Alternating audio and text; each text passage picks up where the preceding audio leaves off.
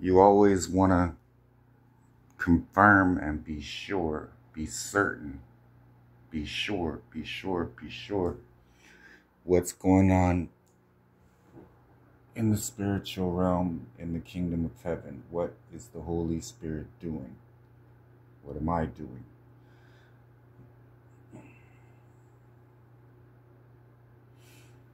I try my best to differentiate myself from even having people with a reason to allow fiery darts from the enemy to influence their thoughts against me. That's been a hard thing.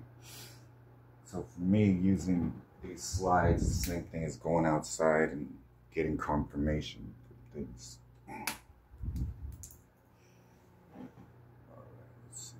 But I've been doing this a long, long time.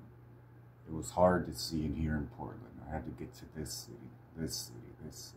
So let's make sure here.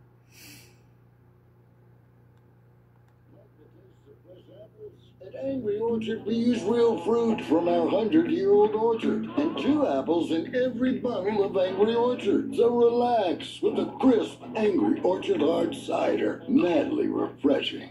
Confirms that. Petros, into the land of their habitation, and they shall be there a base kingdom. It shall be the basest of the kingdoms. Neither shall it exalt itself any more above the nations, for I will diminish them, that they shall no more rule over the nations.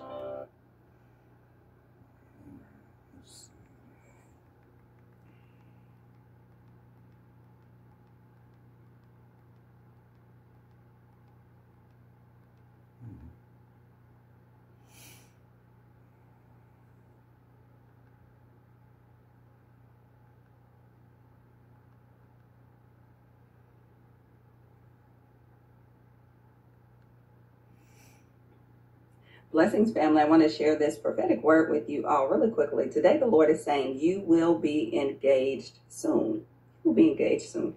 I heard the Spirit of the Lord say this to me early this morning. I think it was like right around 1 or 2 o'clock in the morning. And this is for those of you who have been, even this, I feel like the Lord is saying this for those of you who have been asking God for another sign. This is your sign. This is your confirmation from the Spirit of God, who knows all things, who sees all things, who puts things together perfectly, intricately, and seamlessly for our lives. He's telling you today, you will be engaged soon. So this is all that you have to do. Receive it. Don't force it. Don't try to make anything happen. Be careful. Don't try to manipulate anything or anyone. Just receive it and allow it to come to you in God's divine timing, but you will be engaged soon. Be blessed, and I love you. Bye-bye.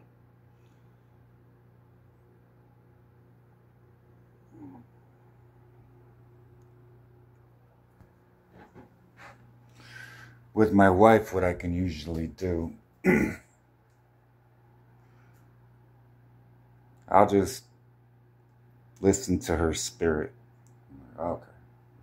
You were spiritually alive. You were awake.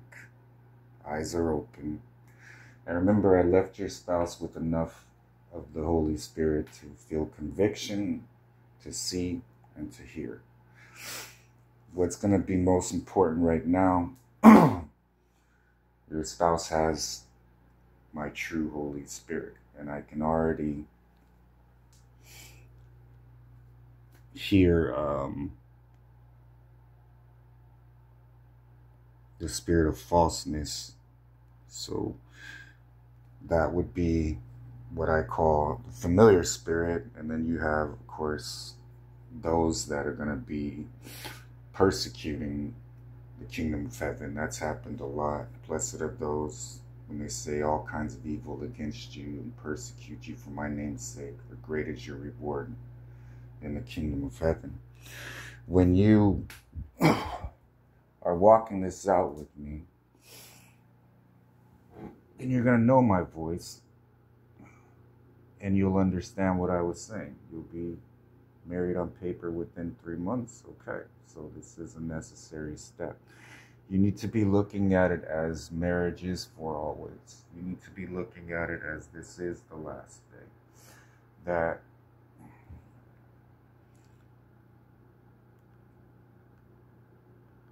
if I'm raising up people, there's a purpose for it. So, and I was setting all this up yesterday, so I'm just making sure something.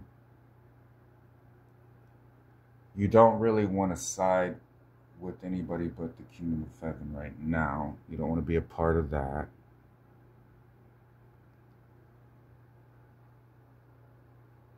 And the first will be last, the last will be first. I'm using people you probably wouldn't expect. Mostly they made themselves available and I've known them before. So when you see all of these people being raised up, now I'll get into that.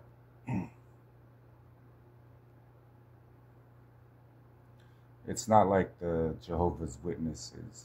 I am God. It's just for war. There's different roles.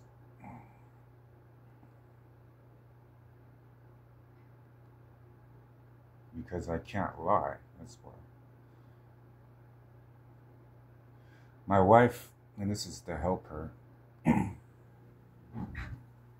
had a huge problem with the lying spirit and was saying a lot of evil things against me. But when you're looking at the transgressions that were committed against you, you need to be looking at refocusing, renewing your mind. Be not transformed, be not conformed to this world, but transformed by the renewing of your mind. That will keep you in a place of hope and out of that depression. When you're looking at all of this as your love story, your adventure with me, what you're focusing on mostly is storing up your treasures in heaven rather than wrath. And you need to be aware of the rarity of a submitted follower of Jesus and how much of a peculiar people we are, but also making your decisions based on your spiritual atmosphere. My wife is usually in some type of darkness. I have gotten used to my spirit being in darkness. The light in the darkness, yes. But if you are in darkness, it's going to be harder for you to feel the light. And you want to have your place in heaven.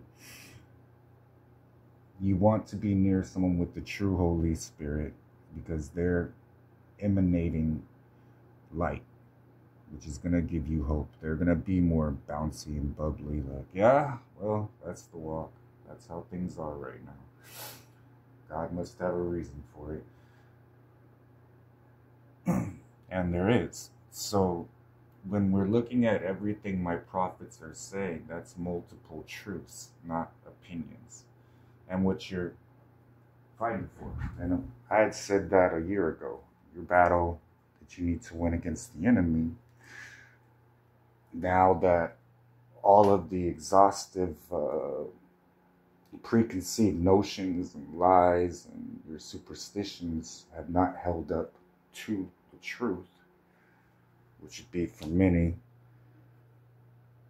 Yet the children rebelled against me. They did not walk in my statutes, nor were they careful to observe my ordinances. Which if a man keeps, he will live. They profaned my Sabbaths. Then I decided to pour out my wrath on them and finish my anger against them in the wilderness. Yet I withdrew my hand and acted for my name's sake, that it would not be profaned in the sight of the pagan nations in whose sight I had brought them out of slavery. So then you're looking at, okay, so you still have your 3 months of grace to fix your marriage, because that's what's going to make you happy. And you're not really looking at saving yourself or how you are particularly feeling right now. You're just going with my commands for your happiness. Perfect.